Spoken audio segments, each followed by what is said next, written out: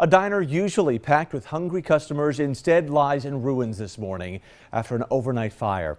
Eyewitness News reporter Anya Whitehead investigates why the closest fire department wasn't even able to answer the call. Firefighters were called to the Flamingo diner Monday night around 10 p.m. When they arrived, the structure was fully engulfed. There was smoke and fire pushing already. It was well involved by the time we got here. There was us, Kingston, Plymouth Borough, Edwardsville, Hanover Township. Crews from multiple townships were called to the scene, but one fire crew was missing. Plymouth Township Fire Rescue is less than a mile from the Flamingo diner, but recently they were decommissioned and were unable to go to that fire.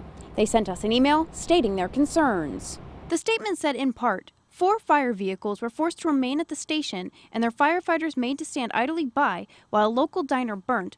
Local properties and residents put in danger, and nearby townships were forced to send their firefighters while leaving their townships dangerously exposed. Even with the Plymouth Township Fire Rescue decommissioned from financial woes, other crews got to the fire and knocked it down quickly and were able to keep it from spreading to other buildings nearby.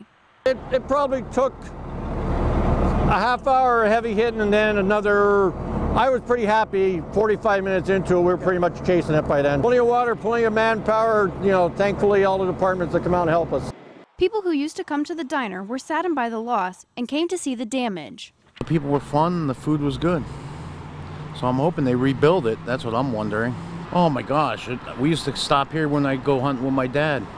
Grab breakfast and go out hunting. So it was always a good time. A little bit hurt, Like I said, again, just the people that own it and everything like that, I feel sorry for them. I'm just glad nobody got hurt. In Plymouth Township, Anya Whitehead, Eyewitness News. It's still unclear at this time what caused the fire, but the State Police Fire Marshal is expected to be on scene investigating today.